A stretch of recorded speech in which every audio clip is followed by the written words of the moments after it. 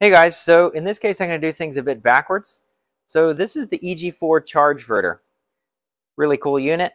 So normally I was thinking, I would just do a review on it and give you my thoughts, but since it came with a fairly common issue, I figured I'd go over that first and the easy fix. So this can charge at 100 amps.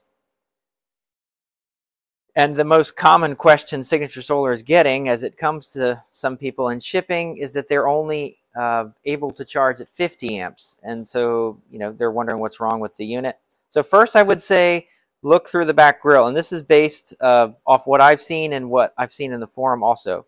Look through the back grill and you'll see a green indicator light on both modules. If you only see one indicator light, then you likely have this issue. And it's not a hard fix.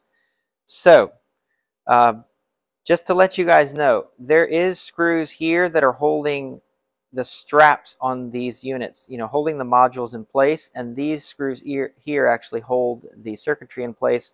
There is only, in reality, 1, 2, 3, 4, then 1 on this side, and 4 on that side. So you've got 9 total screws that you have to take off to get this lid off. It just saves you a little time. I think you could probably do it without doing this, but I would thread this grommet off and gives you a little bit of slack. So then you're going to pop the cover off. And I had all this prepared beforehand like you see on those cooking shows. I had all the ingredients in place, right? But the module is just slid a little bit backwards. There's a strap back here that bent in shipping and transit. So all you're going to do is hold that, pop that in place, and you're good to go.